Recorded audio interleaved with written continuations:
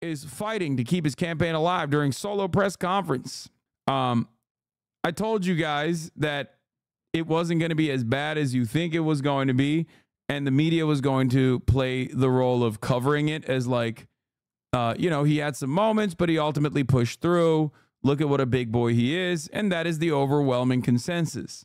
Obviously, in the normie sphere, everyone's talking about Vice President Trump. Everyone's talking about President Putin and all that kind of stuff. But in the media sphere, in the sphere of those with actual proximity to power, the way that this press conference was reviewed was, he showed that this is his favorite subject, and he's good at talking about NATO. Look at him. He's so good at foreign policy. And I'm obviously going to dissect some of the foreign policy takes that he has, both from the perspective of like, what does this do for his reelection? Is this actually impressive? And overall, like, do I agree with any of the things that he said about NATO? Obviously, the last part about it is that of course, that I am not in support of any of America's, foreign policy positions. Pretty much across the board, they're pretty bad. But let's continue. Working to save his re-election campaign. The president took questions last night at his first solo news conference in 8 months. He showed command of foreign policy over nearly an hour, but also stumbled at times. The big question now, I should have just let George say it, because he just literally said it. He said exactly what I said. He showed command over foreign policy, but he had some stumbles. Elected Democrats fall in line or ease him out of the race. Chief White House correspondent Mary Bruce starts us off. Good morning, Mary. Good morning, George. Well, the White House this morning. Oh, shit. The majority report. What's up, everybody? Thank you for the raid. The majority report. Hope you had a good stream. Welcome. Is touting a strong performance from the president, but it is not clear if what we saw from him last night is going to be enough to turn the page. He did admit that there are other Democrats who could beat Donald Trump, but said it would be hard to start from scratch. And the president was adamant, unless his team can show him that he is headed for certain defeat, he's staying in this race. Overnight, despite a rising wave of opposition, President Biden making clear his mind is made up, convinced that he remains the best candidate to defeat Donald Trump. I think I'm the most qualified person to run for president. I beat him once, and I will beat him again. During an hour-long press conference, Biden taking questions from 9 reporters, hoping to demonstrate he has the mental fitness and stamina to stay in this race and lead for 4 more years. I'm not in this for my legacy. I'm in this to complete the job I started. But out of the gate, Biden mixing up his own vice president and his rival. Look, I wouldn't have picked Vice President Trump to be vice president, but I think she was not qualified to be president. Trump seizing on that moment, writing, "Great job, Joe." But Biden firing back, yes. He said, "Great job, Joe. Oh, you're doing great." It's so funny because, like, in a way, Trump can't be beaten on him too hard for 2 reasons. One, because he wants him to stay in the race because he knows that's a beatable candidate. Okay. Unlike the rest of the Democratic lineup. And he also can't be beaten on him too hard because then he's going to look like he's just like doing elder abuse, and no one wants to see that. But of course, the fact that he's pulling his punches also causes other election watchers to see him as like a person that's moderating his positions. So in a way, it's a win-win-win for Donald Trump to just like kick back, let the media cycle eat Biden alive, and they just do the damn thing with the RNC. That's really gonna swap the attention, I think, unless Biden actually says some fuck shit in between now and the RNC. Like, the media will, of course, shift their focus over to like how insane the Republicans are, even though I suspect that this RNC cycle is going to have the Republicans trying desperately not to come across as like super radical. So we'll see. Yes, I know the difference. One's a prosecutor and the other's a felon. Hours earlier, a similar mistake. Biden introducing Ukrainian President Zelensky as Russia's Vladimir Putin. Ladies and gentlemen, President Putin. President Putin. We're going to beat President Putin. President Putin. We're going to beat President Putin. Zelensky. I'm so focused on beating Putin. Pressed on that error, the president laughing it off. You mixed up Presidents Zelensky and Good catch, sir. You really killed it. Putin earlier today.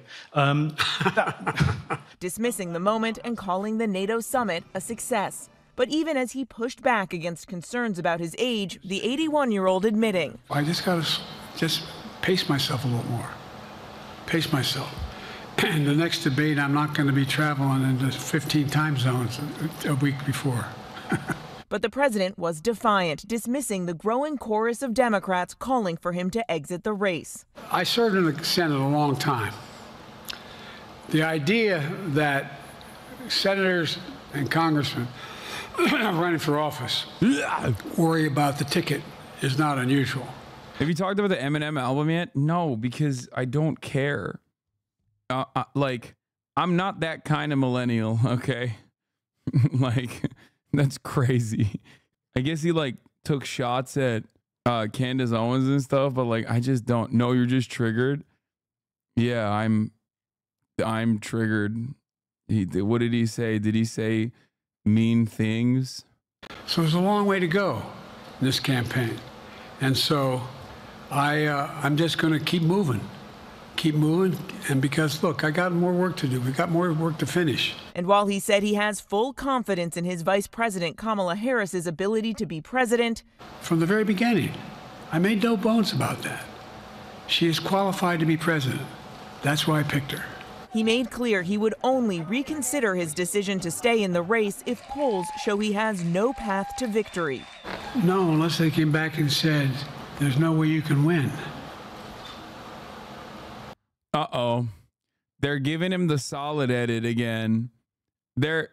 Chat, this is a dangerous prospect, okay? They're giving him the dignity edit, okay? For the past 2 weeks, 3 weeks, they were not doing that. They were just showing it raw. Now they're giving him the dignity edit where, you know, they're just like chopping it up to make it sound like he's got making it sound like he is very coherent. Okay? Yeah, the coherence edit is here. This is we covered it yesterday, but the New York Times didn't give him the coherence edit and immediately fucking wrote, without paraphrasing, exactly what he had said verbatim. President Biden said polling in the presidential race is premature because the campaign really hasn't even started. I mean, hadn't started in earnest yet most of the time at start till after September, after Labor Day. Where's the ellipses? The issue is not his current performance as much as what his performance will look like in a month, a year, in 3 years. Why doesn't he get this?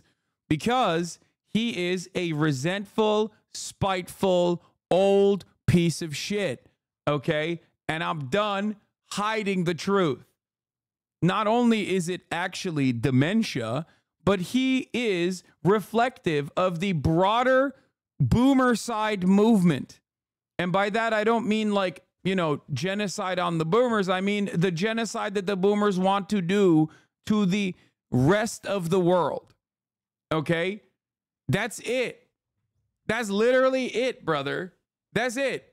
He is a spiteful, resentful old man, and many of us know those people in our immediate lives, people that are just holding on due to modern medicine going too far, extending the lifeline of all of these fucking assholes who have captured 75% of the wealth.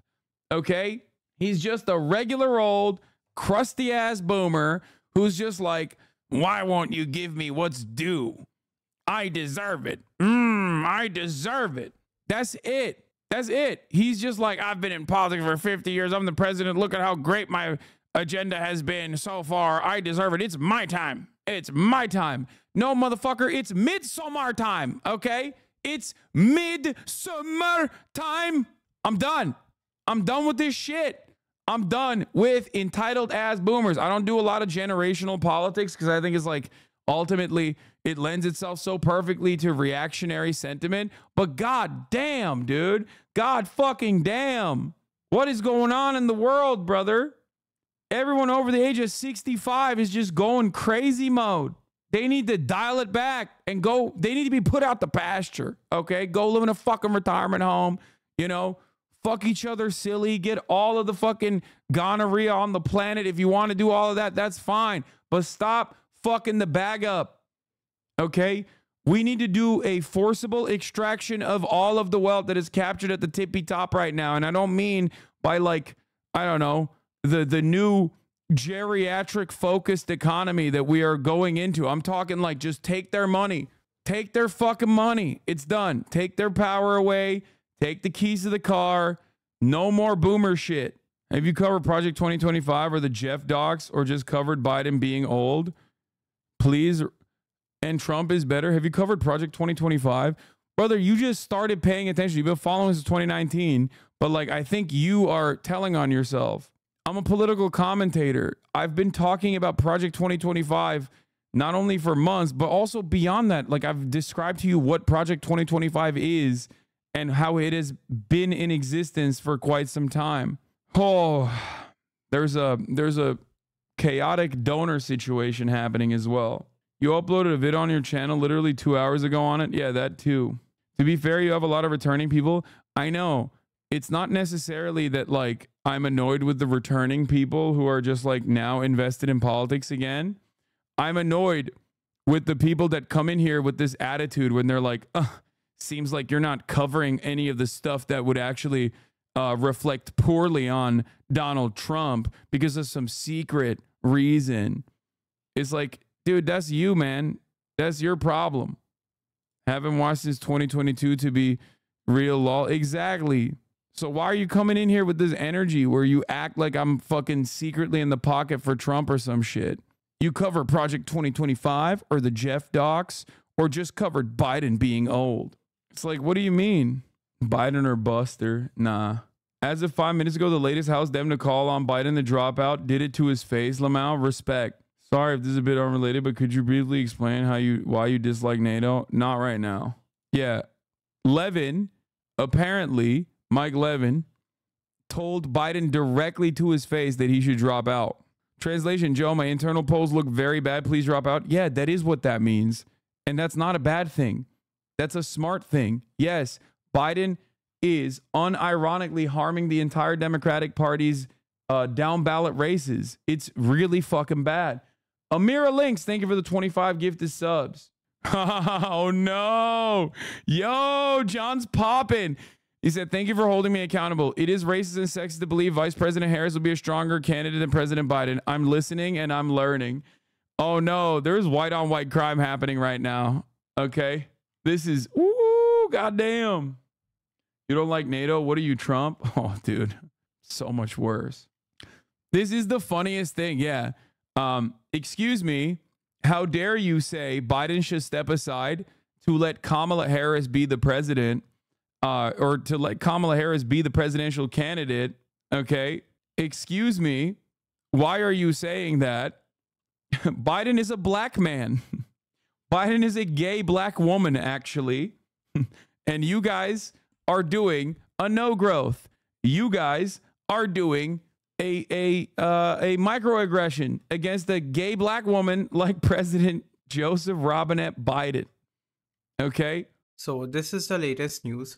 Former President Barack Obama has recently expressed to his allies that President Biden's chances of winning have significantly decreased, suggesting that Biden needs to seriously evaluate the viability of his candidacy, according to multiple sources familiar with his views.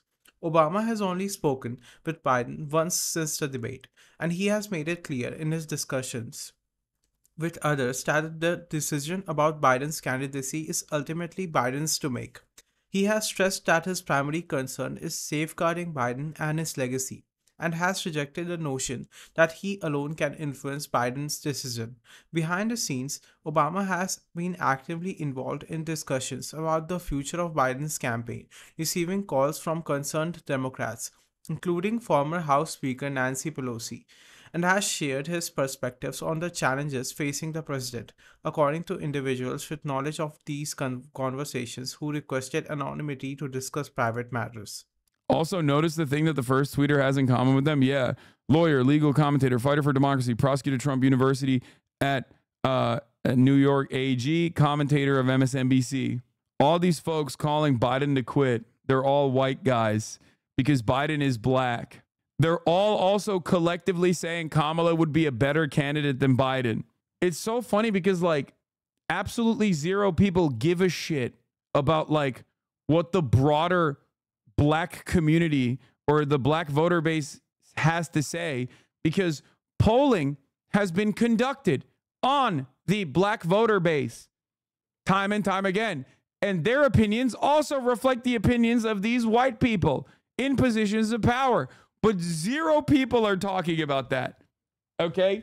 Like zero people are talking about that, which is so funny. It's just a conversation exclusively that white people are having.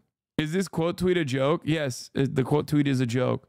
John Lovett and the Pod Johns are experiencing what I have experienced for almost my entire career, being treated like pariahs, Bernie bros. They're being treated like Bernie bros. Yeah. Also, the other part of this equation is that I don't like lean in too much with the black vote is shifting narratives, but like the black vote has to a certain degree shifted in unprecedented levels over the course of the past decade. Not in a significant way, mind you, of course, but like the idea, the notion that like, oh, black people want Joe Biden, that's why you're racist, is so fucking stupid.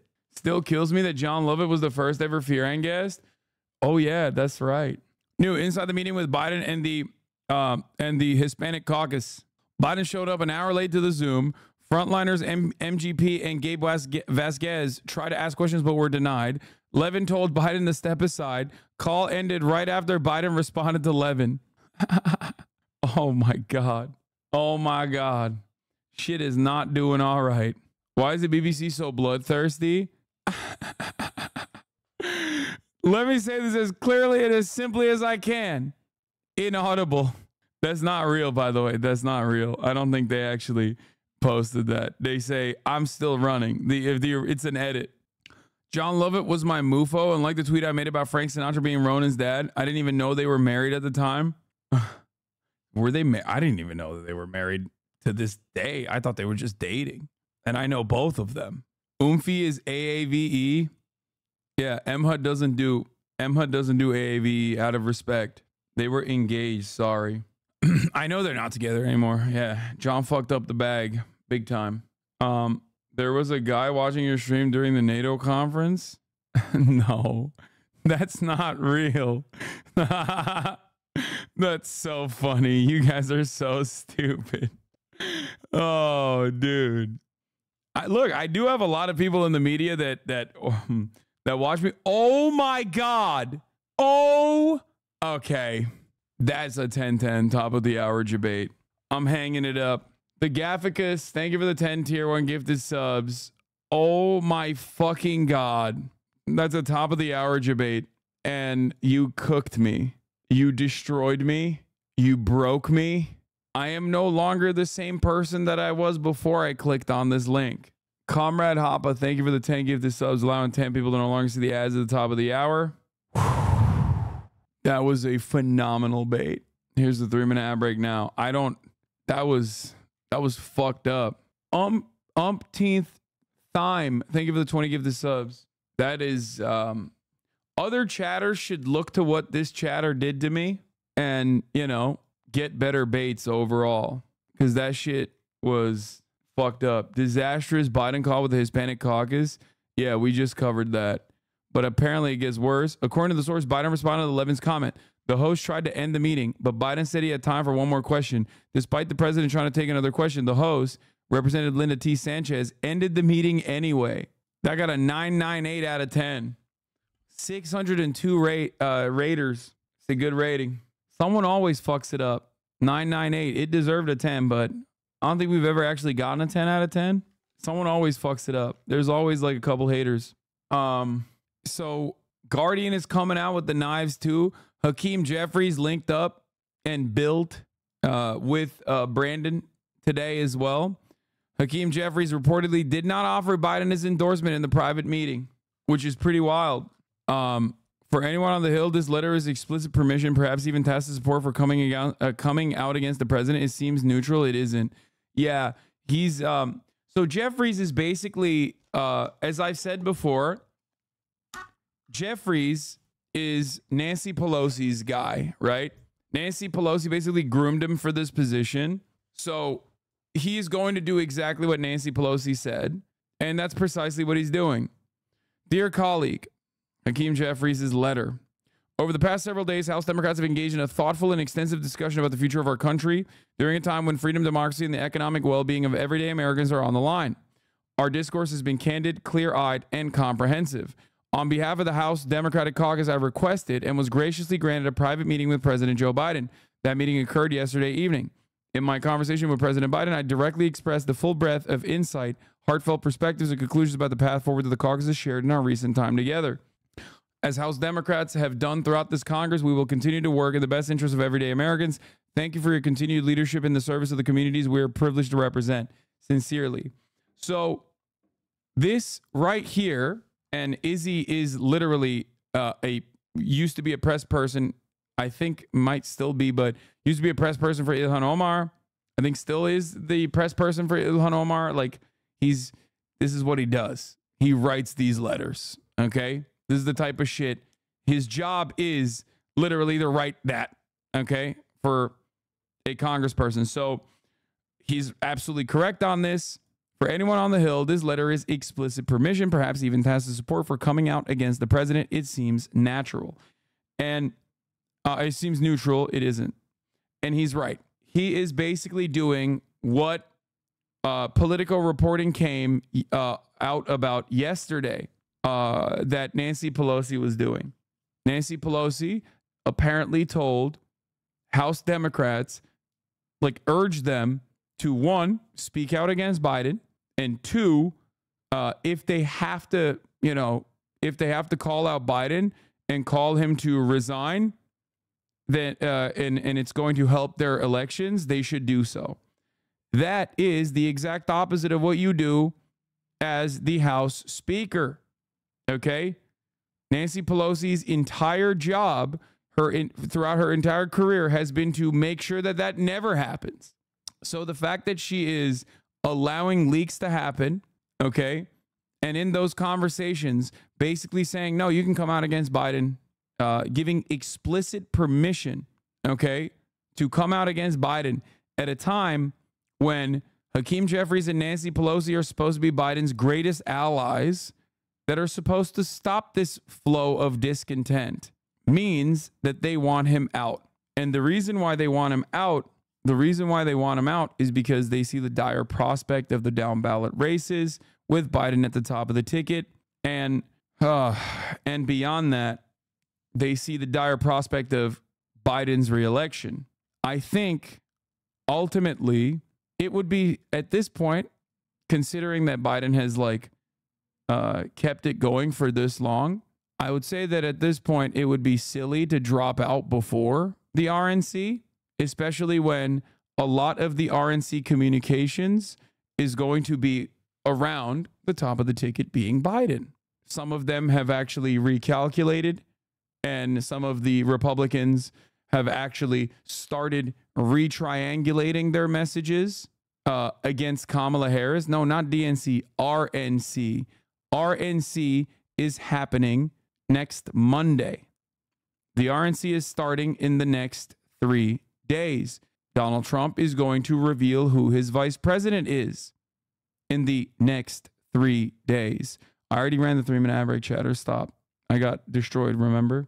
Anyway, ultimately, yeah, it's going to be JD Vance, but that's different. Right now, even if they had convinced Biden to drop out, I doubt, even if they had convinced Biden to drop out yesterday, or today or tomorrow. I doubt that they would come out before the RNC. They want the media to pay attention to the madness cycle of the Republican Party. Okay? So it would be significantly better. It would be genuinely smart to, wait until after the RNC is done to come out with the Biden dropout revelation. That is, if they have actually convinced the old man to listen to reason. Having said that, in that time frame, however, where is it? You got donors saying they're going to freeze roughly $90 million as long as Biden stays in the race. Biden won't quit unless Obama comes out against them running publicly. Yeah, that is really chaotic, though. I don't understand why waiting would be better. Wouldn't it cause people to focus on the batshit stuff that the RNC is doing? No. Biden dropping out is a major week-long media cycle affair, maybe even a month-long media cycle affair. He drops out, then people shift their focus to who the new person is. No, that would dominate the news cycle in the same way that like Biden's current bad brain is dominating the news cycle. This is very fortuitous for Donald Trump because every moment that the media apparatus is not covering Donald Trump's insanity and ridiculous reactionary sentiment and how chaotic he is, how disordered the Republican Party is, and how they are responsible for abortion is a good moment for the Republicans and their electoral prospects.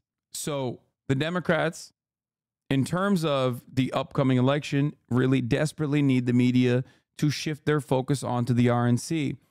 And Biden's flubs currently are kind of making that hard. So right now, I would go so far as say that the Monday meeting with Lester Holt is a bad move. I think that Biden's team is bad. Okay, I'll just say it like that. I think Biden's campaign is not good. We already knew that they were not good when they decided to fucking trot him out in front of 50 million people in an early ass debate that is now going to possibly cause him to leave the election altogether. Right? That's a big fucking deal. That's a massive flub.